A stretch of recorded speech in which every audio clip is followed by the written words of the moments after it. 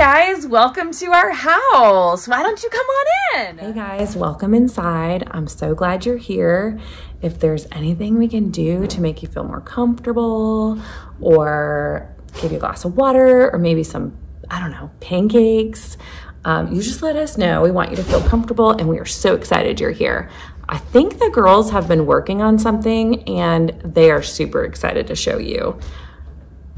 I think we should go find out. What do you think? Mommy.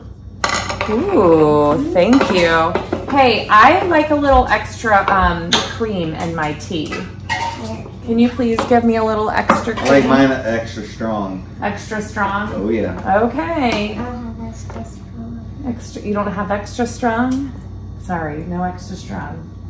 Do you love doing tea parties? Yeah. Yeah. Why do you love doing tea parties? Because that's my dream. It's your dream? So, obviously you have a smile on your face. Well, we're off to have a tea party. This would be fun. Yeah. Thanks for the tea, Emmeline and Catherine. I don't know where Elsie went. So as you can tell, our daughters really love greeting and hosting little tea parties. They're really fantastic at it. Greeting people is so important that God told Paul to write it more than 10 times in chapter 16 of book of Romans. In chapter 16 of Romans, verses 3 through 16, he says, "Greet Priscilla and Aquila, my co-workers in Christ Jesus. They risked their lives for me. Not only I, but all the churches of the Gentiles are grateful to them. Greet also the church that meets at their house. Greet my dear friend Epaenetus, who was the first convert to Christ in the province of Asia. Greet Mary, who worked very hard for you. Greet Andronicus and Junia, my fellow Jews who have been in prison with me. They are outstanding among the apostles, and they were in Christ before I was. Greet Ampliatus, my dear friend in the Lord. Greet Urbanus, our co-worker in Christ, and my dear friend Stachys. Greet Apelles, whose fidelity to Christ has stood the test.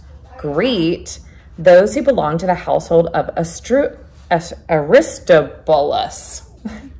Greet Herodion, my fellow Jew. Greet those in the household of Narcissus, who are in the Lord. Greet Tryphena and Tryphosa, those women who work hard in the Lord. Greet my dear friend Persis, another woman who has worked very hard for the Lord. Greet Rufus, chosen in the Lord, and his mother, who has been a mother to me too.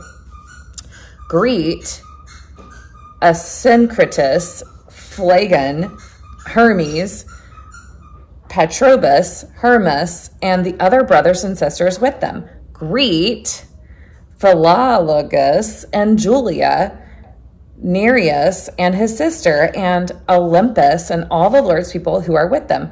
Greet one another with a holy kiss. All the churches of Christ send greetings." The other part that I'm going to read is chapter 16 of Romans, verses 21 through 24. "Timothy, my co-worker, sends his greetings to you, as do Lucius, Jason, and Sosipater, my fellow Jews. I, Tertius, who wrote down this letter, greet you in the Lord. Gaius, whose hospitality I and the whole church here enjoy, sends you his greetings. Aretas, who is the city's director of public works, and our brother Quartus sends you their greetings." So, two things we've learned from all of these verses is, first thing, greeting is so important to God, and that's very clear. It is so important that we greet each other with a holy kiss, is what it says, and with love. The other thing we learned is there's a lot of names that Hattie can't say, but I will leave you with this. Make sure that the next time you see somebody, or the next time you, I don't know, have a birthday party or whatnot, make sure you greet them and you host them with love and treat them like the best guest. And